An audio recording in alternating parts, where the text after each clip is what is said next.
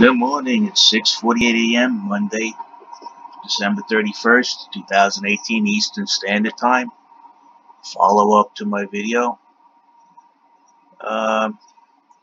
If you'll notice, the 2500 is still here at $30.52 on the sell side.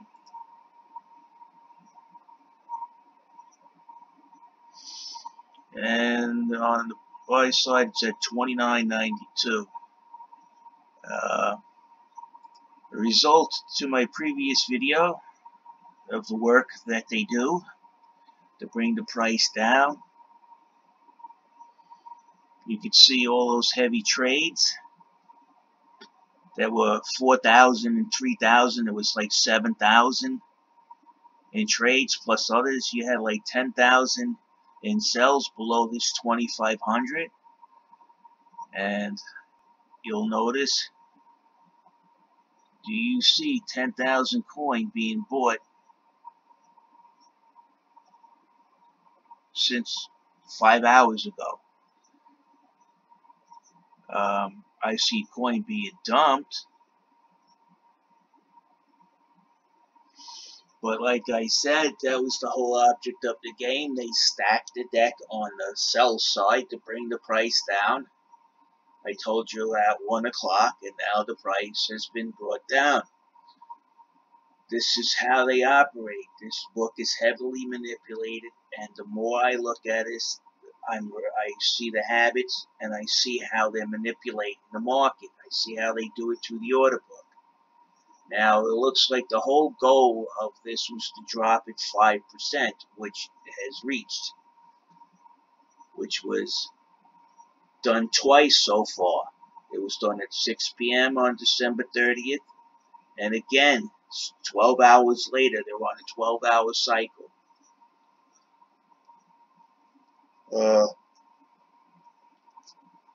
Mission accomplished. The mission in this case was to stop that rally that was happening. Now, if I was the person that was trying to bring the rally on the other side, now would be a perfect time to roll in and slam the price up. Get it over $30. I like to talk to people about how are we going to fix our current situation. Well, a lot of people call proof of keys on January 3rd. I'd like to talk about that. I wouldn't really call it proof of keys. What I would call it is proof of assets. I have requested from Coinbase several times in the past. I'd like to see that the coin that you claim that you're selling, I want to see the wallet where you keep it, because I don't believe you do volumes. Right? I think what you're doing is trading in between accounts.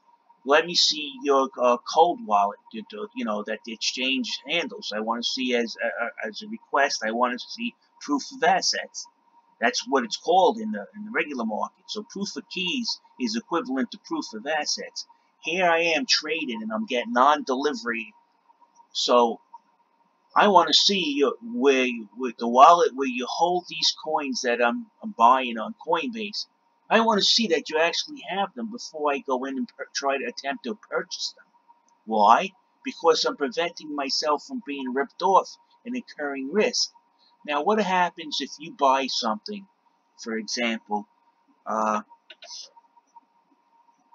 you buy something, Litecoin. Say Litecoin, for instance, is $30. You buy it today. Now, these idiots, well, we can't deliver for a week.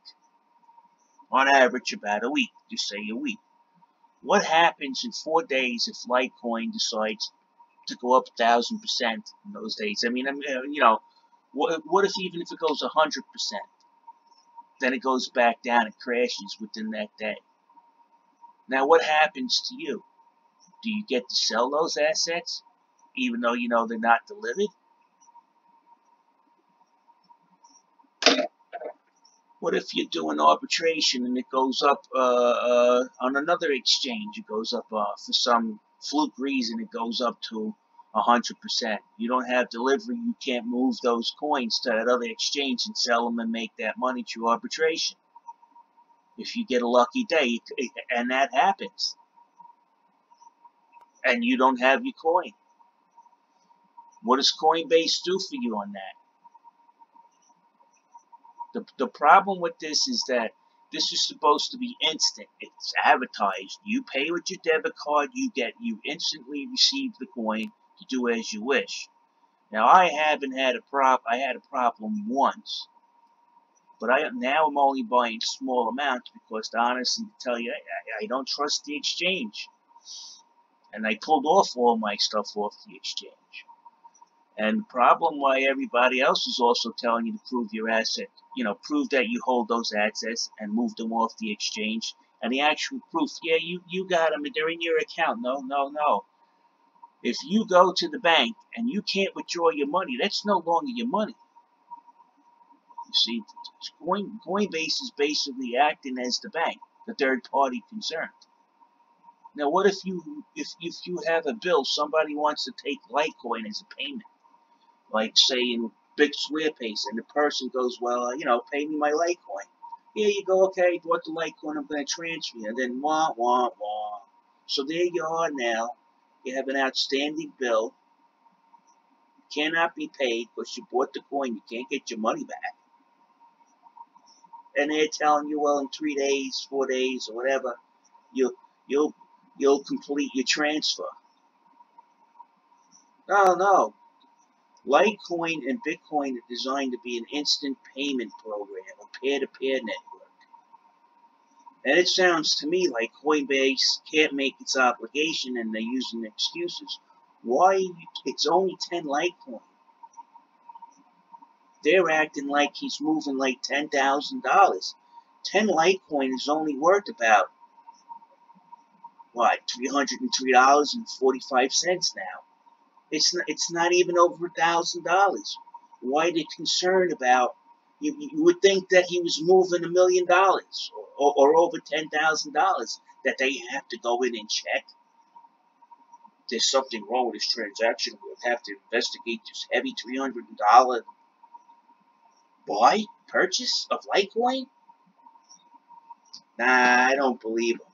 I'm starting to think what's happening here is it's I'll explain it to you. If these guys are doing a rehypothecation, now the banking system does 1 for 7. Every dollar that they have on deposit, they lend out 7. This is how they create money out of thin air. The rehypothecation on this, if they claim it's unregulated, might be 40, 50 times. We don't know. So that's what we're trying to figure out. In other words, if you're investing into an exchange, you're putting your money in the exchange, you're investing on that exchange based on the risk also. Okay? It might be, you might not know all the underlying risk, which hence you might invest a lot less more. So they keep it hushed. So if you don't know if they're taking in 10 coin and then rehypothecating that as 100, you don't know. It might be possible. That's why you might see. That's why you see in these wild volumes where you see all the Litecoin issued being traded every 4 days. And meanwhile, there's King Whale, who holds 60% of the coin in 4 wallets, who's not selling. You got to scratch your head. Well, if this guy holds half the coin and he hasn't moved anything except between wallets, how are you accomplishing this miraculous feat of selling all the coin in existence every 3 to 4 days? There's something wrong. It's impossible to sell all the coin in 3 to 4 days if one person, King Whale I call him, holds 60% of the coin, Litecoin, and is not selling it. That's why people are asking for proof of assets, because we don't believe you have these coins physically in the account. And We're seeing the red flags of failure to deliver. Now, in a common market, when this failed, I've seen failures to deliver where the floor broker couldn't get the shares. And we called the clearinghouse, beg, borrow, or steal them, but we want those shares. You took the money. We want those shares. And they would go borrow them if they had them. Now, I'm wondering if these exchanges are rehypothecating and lending each other at interest these coins, which might be also another underlying factor where you have Coinbase Pro, who has people who have lots of coin on here, or Coinbase proper is lending these coins to Coinbase Pro or another exchange. You know, people aren't looking at that, and I know that these banks and brokers actually have a thing called stock loan, where they'll lend each other assets at an interest rate. I actually used to be the person that negotiated that interest rate between the brokers. The brokers would confirm an interest rate. And what would happen is a lot of the times that somehow during the daily hectic shuffle of high frequency trading, some of those rates used to get screwed up. And my job at Chase as a consultant was to negotiate those rates into something viable. And I had such a good relation with my counterparts and other companies. I developed such a good relationship that they would say, "Oh, John, even though your rate is higher, you know what? Your rate is lower than ours. So you know what? We're gonna give you the money anyway, John. We trust you. We like you. We do a lot of business with you. You help us a lot when there's a problem. You get in there and you fix it right away. So you know what? Here's the extra money. Don't worry about it. Take it from us. All right." And my first 6 months there at Chase, I made them an extra $1 million in broker fee income because of the way I conducted myself. I took a job that most people didn't last 6 months in, and I was there for a couple of years. I had such a good relationship. I made the job easier. We were able to track everything in stock loan. Now, I believe that these guys, when they rehypothecate, they're not only selling what they rehypothecate, I think they're loaning it to other exchanges that have less volume than they do. And as I understand it from watching Jason, that you can open up an exchange, have everything routed to another exchange, a larger exchange, for your buys and sells, mark it up a little bit, and there's software out there to do it, and you could show the volume on your exchange. It will be included in the the market cap, and meanwhile, all you're doing is report a piece of the volume that's already been reported by the larger exchange. But I do believe that some of these big holders of the coin might be lending this coin out for it to be traded every 3 days, and that might be included in that volume. It's being loaned out at interest, like stock loan. What you doing? You see, what you do in stock loan. Let me explain something. In stock loan, you borrow the stock at a certain interest rate, right? And you sell it and you short it. So I'm starting to think that these guys are doing some kind of crypto loan trades behind closed doors, where they have a basket of coin. They have, basket trade, it's called.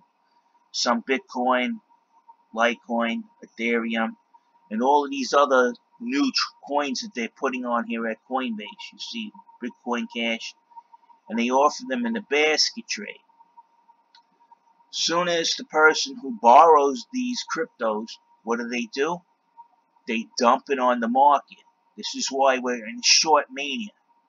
Then, as the price gets suppressed, they buy it back, right, at a lower price, give the coin back to Coinbase, and they keep the difference.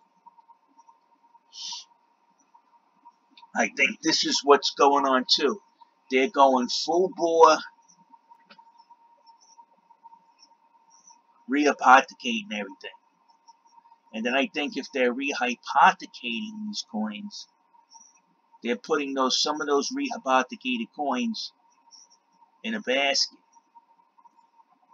And to tell you the truth, we have such a limited issue on these coins, and it actually gets harder and harder to get every time the difficulty increases. There's no way possible that these guys can have the amount of coin they claim they do. Especially if you're lending them out and they're dumping them immediately on the market, they're shorting them. If you're lending them out, people are borrowing the coins on margin trading.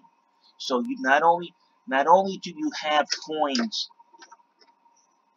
being bought and sold and they can't be delivered, but you also have margin trading that's going on here, where they're putting up 1 Bitcoin and they're borrowing 7 more. So it's a 1 to 8 match. Now, I don't know, some of these exchanges might be lending out, rehypothecating it more. You hold 1 coin, we're going to give you 10, 20, 30. Who knows what the leverage is? So this is why the margin trading is the one bringing the price down, because these guys are lending out more coin than they possibly can have. There's no way that Litecoin, when one person holds, King Whale holds 60% of the coin, he has it in 4 wallets. He moved it from a regular wallet to a Lightning Network wallet. And you're telling me that you can trade the whole volume of Litecoin in existence every 3 to 4 days. Which means that they're lending out this coin to margin trading, and these people are dumping it on the market. That's where you see this. And then when the regular buyer comes in to go buy something, they don't have anything because they lent it out to the margin trader. And you get an IOU. So the rehypothecation is absolutely true because it has to do with margin trading. If you're following my lead here, if you deposit 1 coin, I'll lend you 7 more. You dump those on the market. Joe Schmo comes in. Hey, let me buy 10 Litecoin. $300. Oh my God, we've done so much margin trading contracts and lent out all of this coin, to the rehypothecation 1 for 7. We don't have any coin for the buyer. So there you go. There you go. It's that simple to explain. That's why you guys call it proof of keys. I'm calling it proof of assets. I have asked Coinbase for proof of assets. Let me get the address to your cold wallet. I want to see you holding the coin here that you're actually selling. I got no reply. And now proof of assets is a simple thing that any client should be able to ask for any brokerage house, exchange, or clearing house. No, you selling this? Well, let me see. You're selling this? I want to see proof that you actually have this issue. What clearinghouse are you using? You got an account at the clearinghouse? Let me call the clearinghouse and find out if you actually hold these assets you're telling me. Okay? I want to see the trade on the DOT system. I want to see the JIT ticket with the tags on it. That's what I used to do too. When you do a trade through a system, you get a JIT ticket, right? From the brokerage house, a JIT ticket.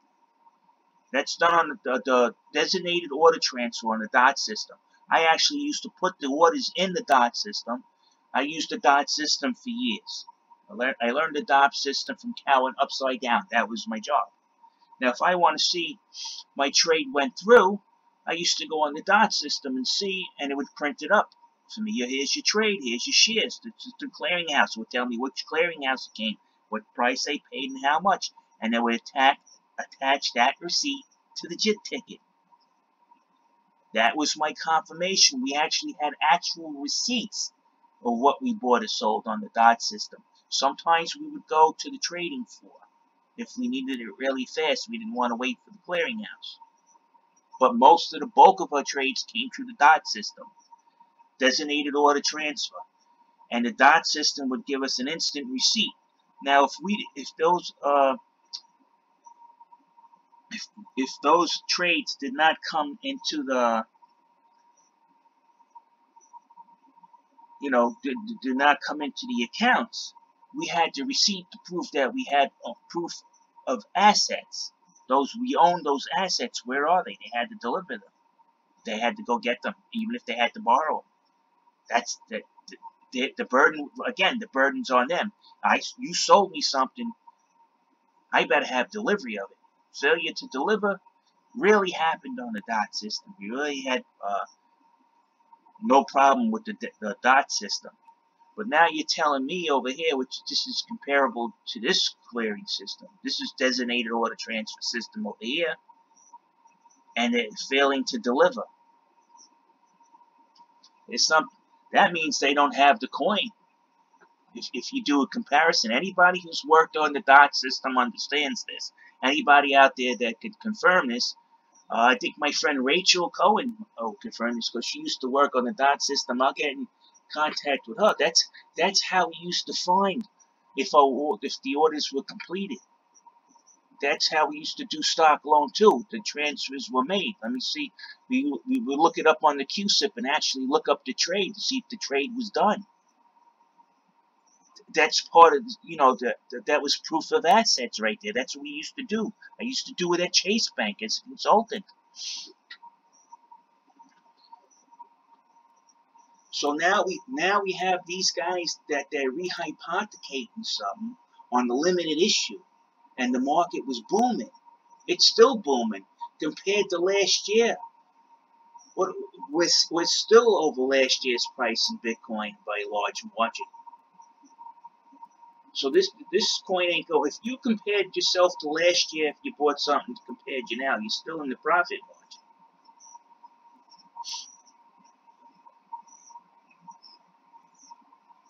This is really bad.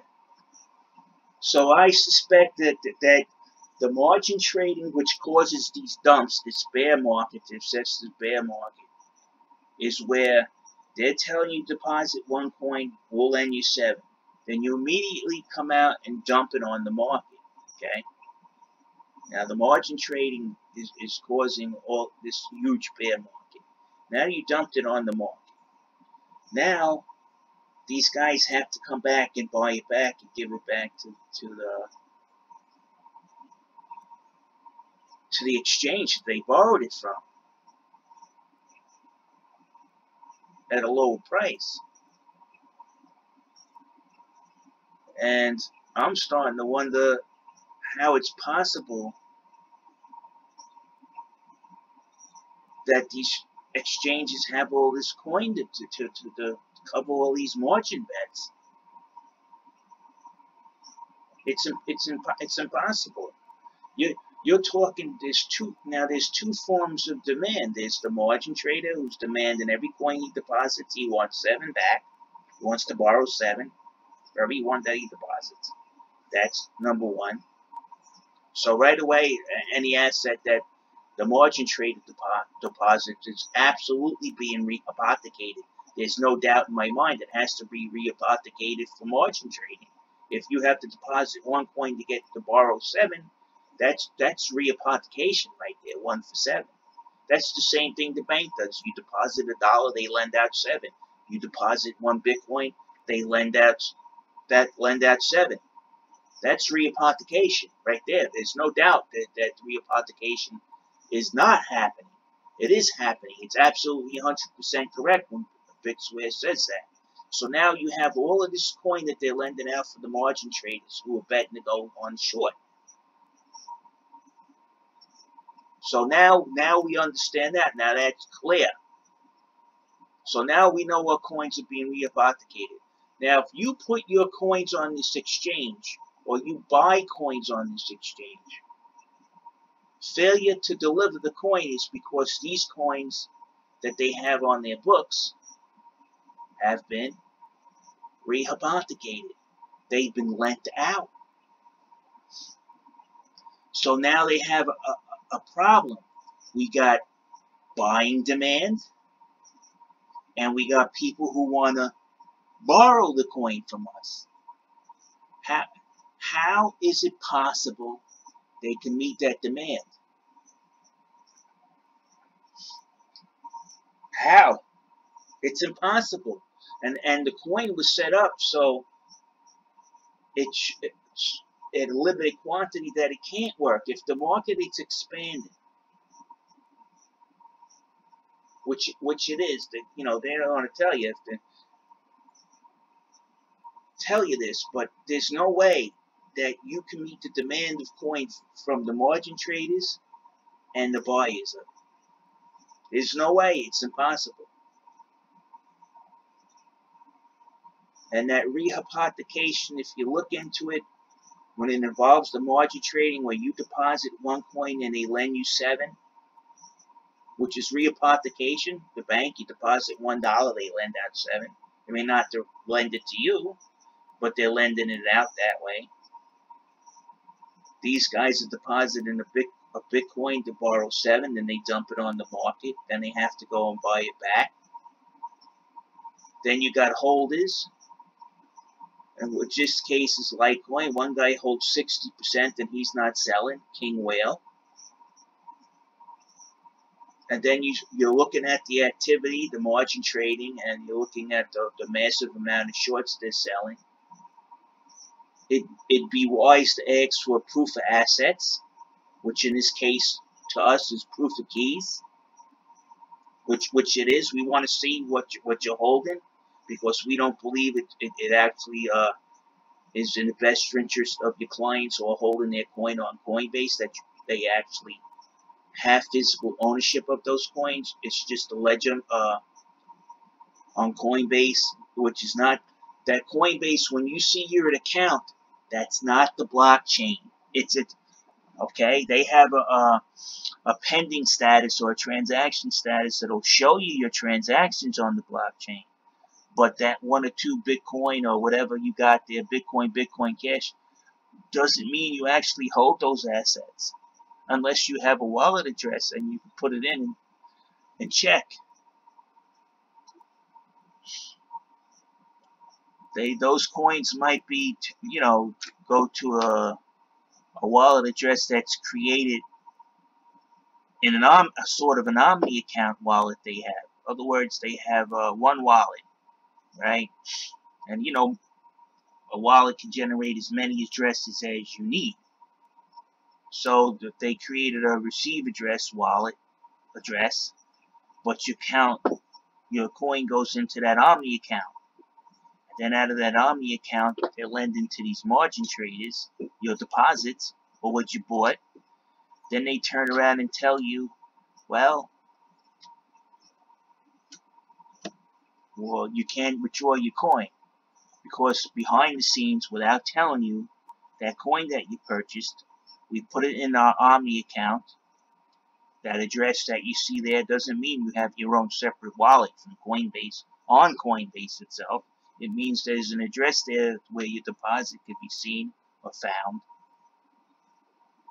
And then they put it up on the ledger, which is Coinbase, their front end, saying you have 2 Bitcoin. But that Bitcoin's in an Omni account, and they're lending that out.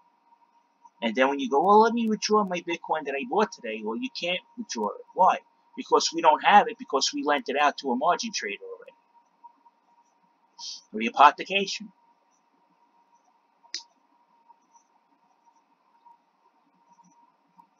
And what's going to happen if this is why now they can't get this out of the bear cycle, because God forbid if this market shoots up really high, all those shorts out there, that those people are going to be wrecked. And more than likely, what they lent out, which is your coin that's in their Omni, that their Bitcoin Omni account, their hot wallet or their cold wallet or whatever they're lending it out from, it's not going to have the coin in it. It's impossible. If this price goes up, these shorters will get wrecked and they can't pay back that coin.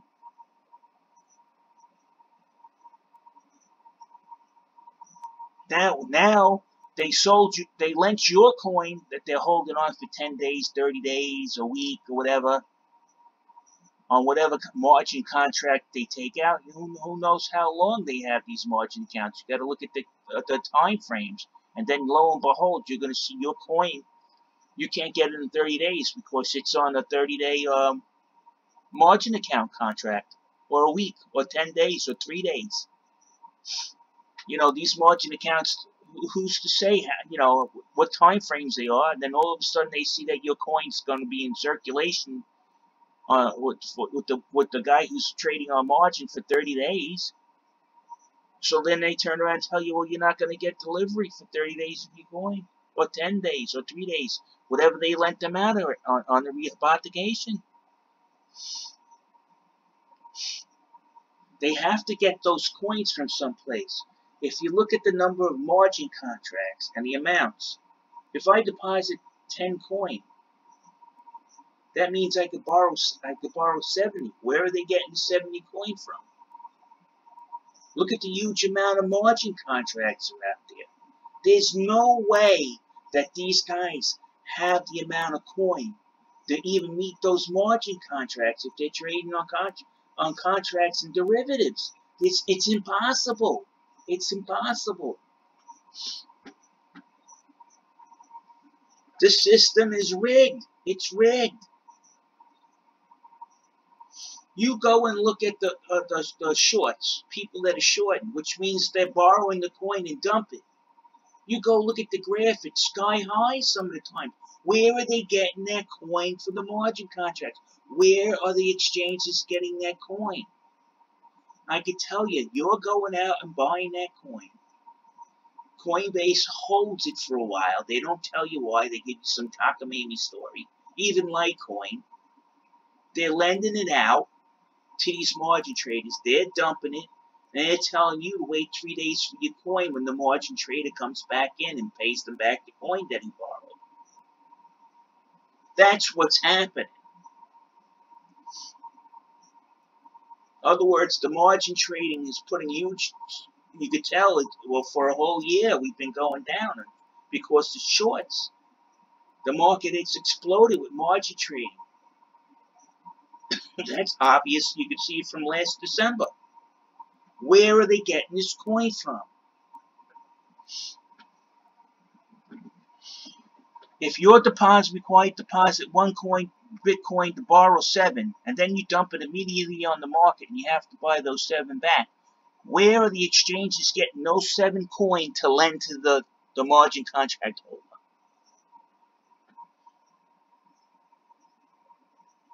They're not buying them on the market because they know the price is coming up. You're buying it on the market.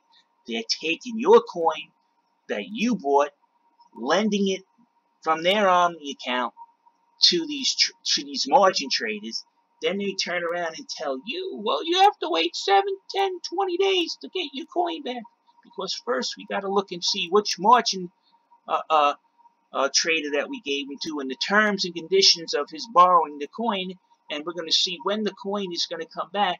3 days? Why exactly 3 days? How do you know it's going to take 3 days? How come some people have a different time frame for the same problem?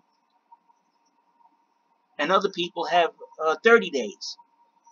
That's what it is. You got margin contracts we hold for different amounts of time as you contract them.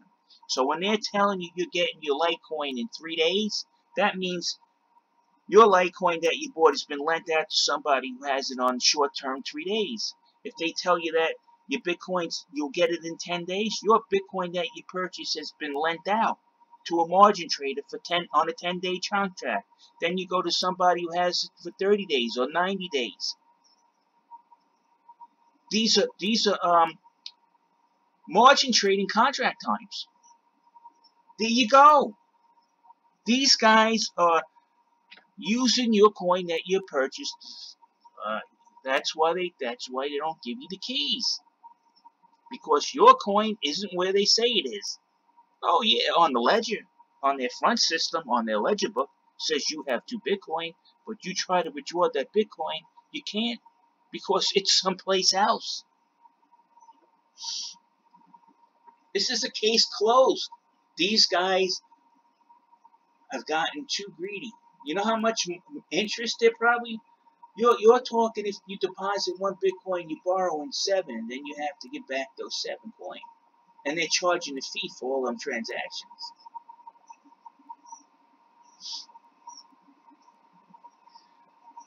So that's how rehypothecation fits in here. You deposit 1 coin in the margin account, they lend you 7. 1 coin turns into 7, that's rehypothecation. You go and dump those coins on the market, you cause this dump over here. Now you got a problem. If you dump those coins, you want to buy them back even cheaper, so it keeps going down. The people that are buying the coin have it transferred to a wallet address that's probably not even really an individual wallet address. It's probably Coinbase's Omni account. An Omni account is where everything passes through the Omni wallet. Margin trader comes in, hey, I like to borrow 7 coin because I want to, do a margin contract. Fine. What are the conditions of the margin account trade that you want? Well, I want a short term. I want to try 3 days. In 3 days, you'll pay us back the coin. Okay, they take the coin that you purchased out of the Omni account, lend it to the margin trader. He gives them 1, 7 goes out. This is why VicSquare is telling you that they'll hold 1/10 of the coin that they say they have. They actually have 1/10 because they lend it out direct. They didn't explain it in detail. They lend it out to this margin trader. He dumps it immediately on the market, brings the price down, pisses everybody off. Now he's in the quandary. Well, I have to buy it back cheaper.